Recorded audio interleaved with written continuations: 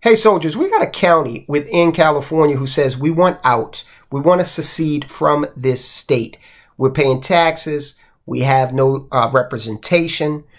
Crime is just out of control. The government's not protecting us. That is the first obligation of government. Why else would you have government, right, if they can't protect you? The citizens of Eldorado County have had enough. So we're starting to see more of the rumblings of secession. Okay, we're seeing it happen actively from an economic standpoint. When we see folk get up and leave California, New York, go to states like Arizona, Texas, Florida. The problem with that, though, is a lot of the people that are leaving those states because they are going to where their money is treated better, they're too stupid to understand that they created, not all of them, but some certainly. I know some of these people.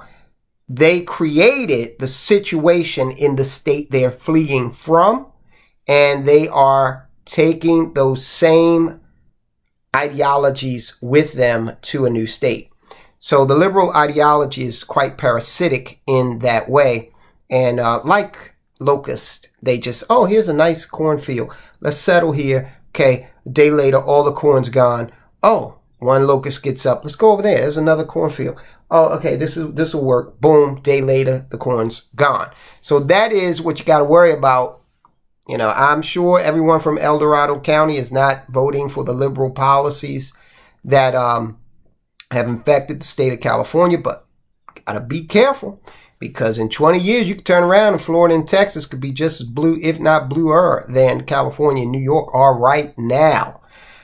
Eldorado County group mulls secession from California. Frustrated by what they call a lack of representation, some residents of Eldorado County, east of Sacramento, are exploring a plan to split the Golden State, from the Golden State and form their own state within a state. And I know that you're wondering, well, why aren't they just leaving? So many people are leaving. Why don't they just pack up and get the hell out of there altogether? Treat it like Sodom and Gomorrah and just drive away. And as your wife, you're driving away and your wife goes to, she wants to look. No, don't look back. Whatever you do, don't look back, and you just drive until you see a sign that says, now leaving state of California. Why don't they do that? I'll get into why they're not leaving or why they're reluctant to leave in just a moment. If enough residents support the idea, the Republic for Eldorado State Group will take the matter directly to Congress, bypassing the state legislature that has squashed numerous past requests. We're trying to find a way for it to happen without having to go to California on our knees, begging for them to release us, because we know they will not. These residents are really between a rock and a hard place, because they're absolutely correct. California's never going to sign off on it. And I'm going to tell you why. It's going to reveal itself in this next sentence. You're a smart audience. I'm sure you're going to get it. But anyway, Sharon Durst is commenting to the Epoch Times, when she said they're not going to let us go. The county encompasses about 1,800 square miles along the Sierra Nevada that includes South Lake Tahoe, Placerville, Pollock Pines, Fallen Leaf, Meeks Bay, and many other small towns and villages. Lake Tahoe, high dollar. Okay, and I can imagine that the rest of these little enclaves are high dollar as well. High dollar means they pay a pretty penny in property taxes. This is California we're talking about. So these people want to go where their money is being treated best, but they don't want to leave. They want to create that environment where they are. Good luck to them, but this is a tall order. But again, we're going to get to why they don't want to leave. Today, the rural county of less than 200,000 people attracts tourists to its wine country and recreational offerings. So there it is right there. A lot of these folk probably are heavily invested in the wine business. You can't pick up a vineyard and just take it to another state, right? Then you got the businesses that support that infrastructure, and they're, like I said, they're heavily vested. And this is a shame because, well, it's not a shame if they've got assets like that, that's still good, but it kind of traps them there. Okay, you very well can't pick up and leave and find another idyllic location in another state, a friendly state with regard to economics, and not have to pay, if you want to, kind of one-for-one exchange, get kind of the same thing you have now. You're going to pay for that, all right? You're really going to pay for that. And you might not want to sell the property you have in California, especially if that real property, that real estate, and we talk about this all the time, is producing revenue and income. Okay, if you got wine, then if you got grapes, you're selling the wine, or maybe you're making the bottles, or maybe you're a landscaping company that helps to take care of these grounds. You can't leave. You're trapped. I have seen people get trapped in communities with regard to economic standards changing in the 80s when, the CIA thought it would be a good idea to bring crack cocaine into the inner cities to help them fund the Iran-Contra conflict. When they decided to do that, look it up. It happened. That whole thing is when the urban neighborhoods started to really shift. Now, look, it was a highly concentrated area in terms of population, Baltimore City, like any of these other places. But we never had the types of crime and violence that New York saw back before Giuliani. Okay, we never had that level. In fact, back in Baltimore, when you did have someone get murdered, homicided, they were usually in the game. Okay, and that has changed here recently because we thought it would be a good idea as a nation to engage in a national mania where we said we don't need the police. And furthermore, what we also need to do at the same damn time is we need to reduce penalties on criminal activity. And so we created the perfect storm. Now we're paying for it. And that is part of the reason why the residents of Eldorado County are fed up. All right? Because they say that crime is out of control and they're feeling the brunt of it. According to the website for the group, the residents of Eldorado County have no local, state, or federal representation or congressional representation. None of the state or federal representatives that serve Eldorado County live in Eldorado County. Now, I will push back on that. The way these districts are situated, you don't have to live in the county. If the way, I know here in Maryland, take our congressional district, it spans at least 2 counties. The county we live in and the county just to the south of us, Howard County. Now, that congressional representative is Kwesi Mfume. He could live in Howard County and be just fine. I mean, he lives in the district, right? Now, we do have local representation for the county, okay? Our county council. But the other piece of it is, and that makes sense, your county council lives in your county. So they're not saying they don't have county council representation. They're saying congressional and state. But with regard to the state, again, in the state of Maryland, you have our districts. Our districts pretty much adhere to county borders, but I'm not sure if that is the case everywhere in Maryland. But it's not in California. So you could have someone who is designated to represent Eldorado County from the state legislature, doesn't live in that county. And another reason why they may not is because Eldorado County is not a cheap place to live. And it is California on top of that. We're talking legislators, all right? These are not the best and brightest among us. These people are not bringing in millions of dollars, okay? So they might not be able to afford to live in Eldorado County. That, in the best case scenario, that does not preclude that representative from being able to represent that area. But probably the other piece of it is that it's not really heavily populated. So with only 2,000, families, 200,000 rather, and this is California we're talking about, this is the most populated state, they may, loyalties may lie elsewhere. The residents of Eldorado County are saying an invasion at the state's border sanctuary policies and rampant crime violate the county's rights. Well, hey, welcome to America 2023, because we're all dealing with that. All right. A few places you can go and wind up in a state where, there's not crime as a result of the kind of the new ideology we've adopted, national ideology of less policing, more criminal friendly laws. And you do find a preponderance of that in blue states, that is for sure. No one can deny that. Right. And if you try to, go ahead and provide me with statistical proof. I will get on here and say, hey, I stand corrected. My ego is not attached to that, but I doubt if that will happen. The group has only officially met one time, and that was in May, so a few months ago. But they're planning to hold another town hall July 10th. If allowed to secede, Eldorado State could create its own constitution and a style of living that the locals want, according to Durst. Their interpretation of California's constitution guarantees them a Republican form of government, meaning their voice should be represented. But this isn't happening. Just because it says something on the marquee doesn't necessarily mean. Wasn't it called the Democratic Republic of the Congo? Okay. Yeah, come on. No one's going to name it the federal dictatorship of, Fidel Castro. They're not going to do that.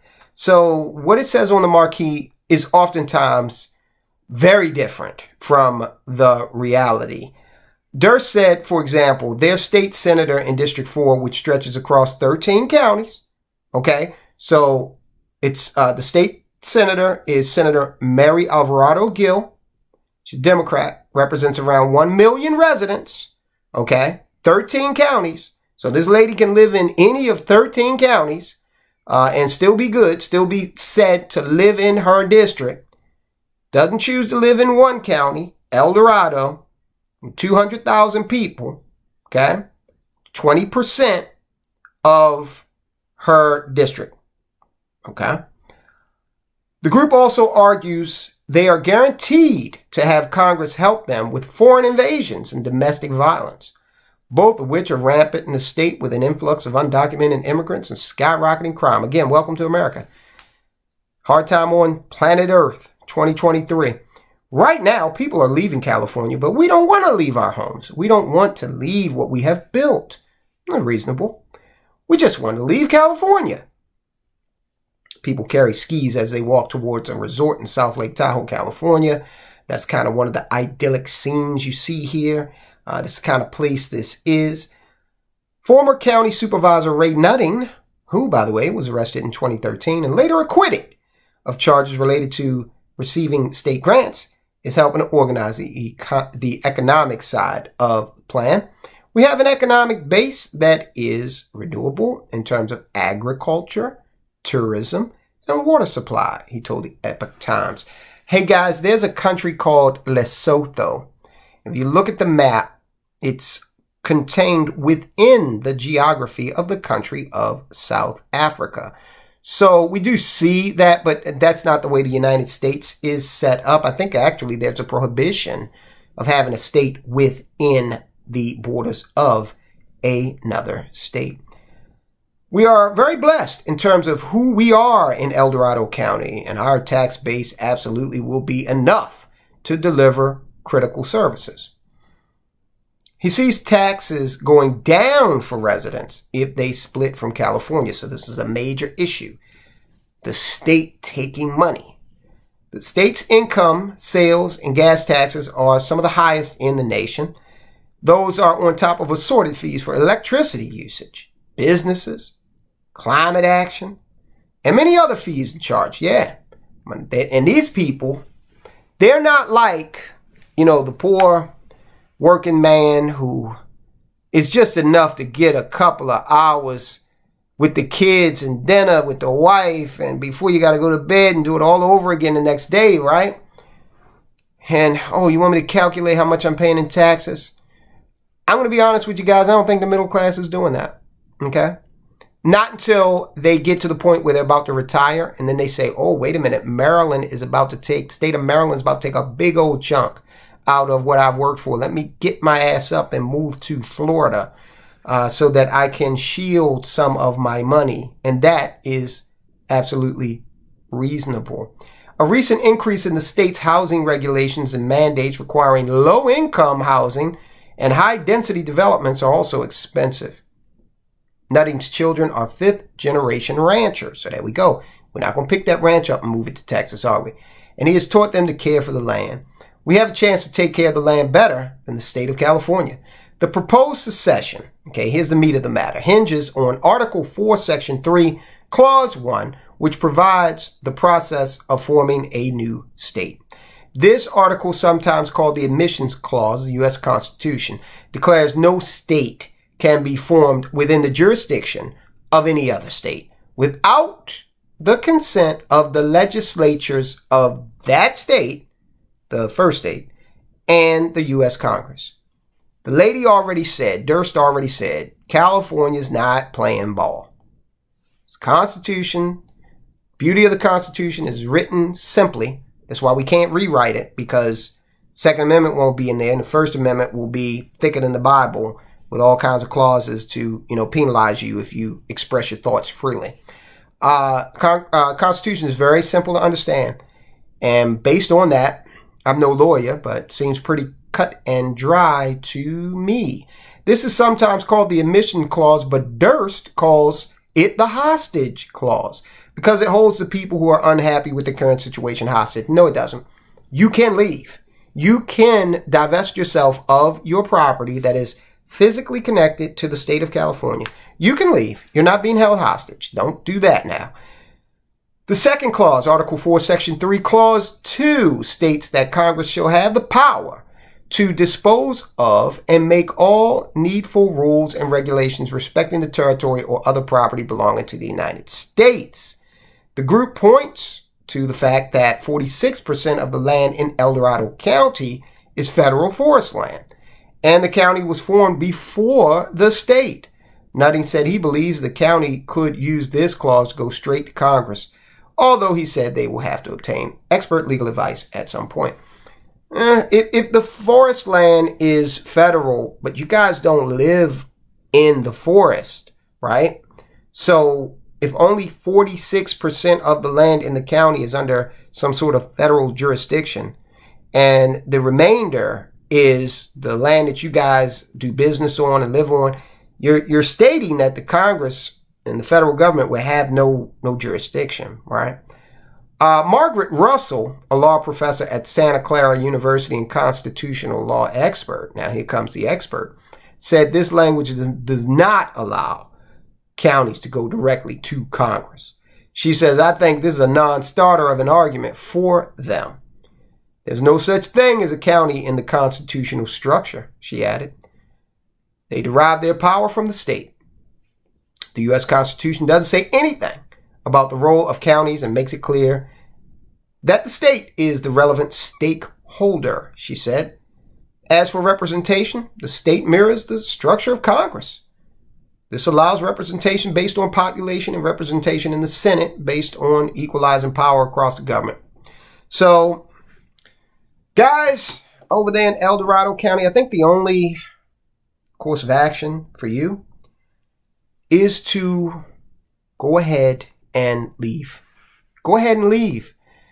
It's a tough pill to swallow, and it can happen to any of us anywhere. Our politics could change, and that is why, me personally, with areas of the country that my wife and I are looking at, we're pulling up the city council or county council website. Okay, take a look at them, their backgrounds, their policies. Okay, we got our own criteria. Build yours. We're looking at population size. We're looking at the state that it's contained within. Right? Now, we're not immortal, my wife and I, but we know a lot can happen in 40 years. My family has a pretty decent lifespan up into the mid-90s, so I don't want to get into a situation where I'm like an Eldorado County resident and talking about, I got to get the hell out of here. I've bought land and no, I don't want to be in that situation. Not while I am here on this earth. Now, guys, I want you to go ahead and take a look at this video. This video is talking about one of the issues we find ourselves in terms of land and food that we're producing. Do you know Bill Gates wants to end natural food? He wants to end it. And he wants you to eat lab-grown chicken. What do you think he's eating tonight? It ain't lab-grown chicken. Check out the video, guys. I'll talk to you soon.